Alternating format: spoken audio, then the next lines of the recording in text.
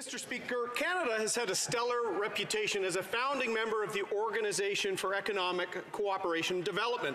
Sadly, under this Liberal government, that reputation is being tarnished by the Prime Minister's conduct in the SNC-Lavalin affair, as the OECD bribery group is now investigating the Liberal government's actions.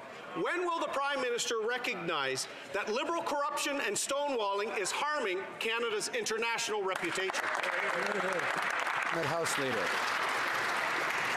Mr. Speaker, I think it's important that that member recognize that when it comes to the rule of law in Canada, it is intact and it is being followed. We also know that in Canada, we have institutions, offices of Parliament that are able to do their work.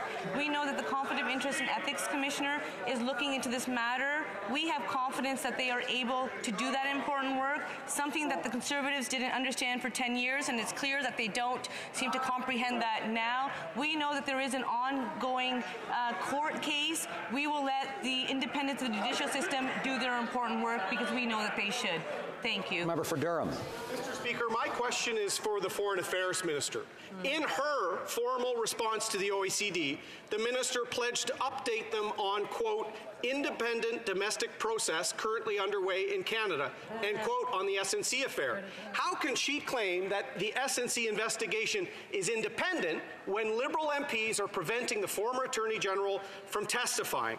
The Minister loves to talk about the international rules-based order, so will she live up to her own rhetoric and allow the former Attorney General to testify tomorrow at the Justice Committee?